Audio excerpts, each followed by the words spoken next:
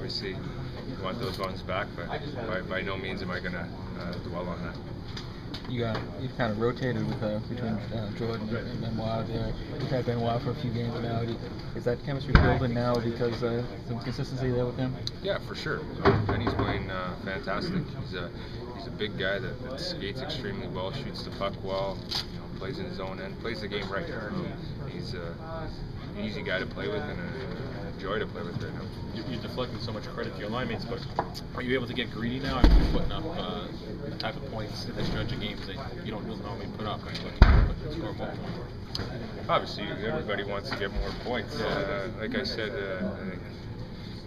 no one wants to be a defensive forward in the NHL, but obviously it's a long season. You're going to have your highs, you're going to have your lows, and main thing that I've learned over the years is try to stay consistent and stay grounded. Chris, are you getting more satisfaction now with Shorthanded goals are nice. Obviously, your first job is to kill the penalty. So when you can get a goal, it's a bonus. It speaks to the resilience of your team coming back from that too. Yeah, I think everyone in this room knew that we didn't have our best effort in the first period, and we could get better and not to dwell on the first 20. Just look forward to the next 40. So what number is it going to take before you start getting the goal scorer's ego? When does that happen? I don't know, maybe 10? No. No.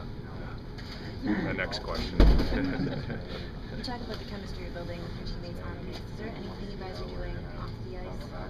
Well, we're a close group. I think obviously when you win with a bunch of guys, you're that much closer, and there's that bond with you.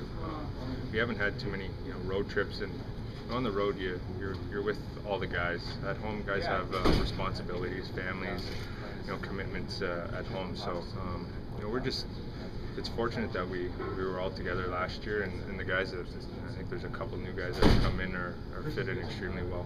Chris, was that first period a function of how hard you guys had to ground out against the Red Wings? Hard? Pardon? Sorry.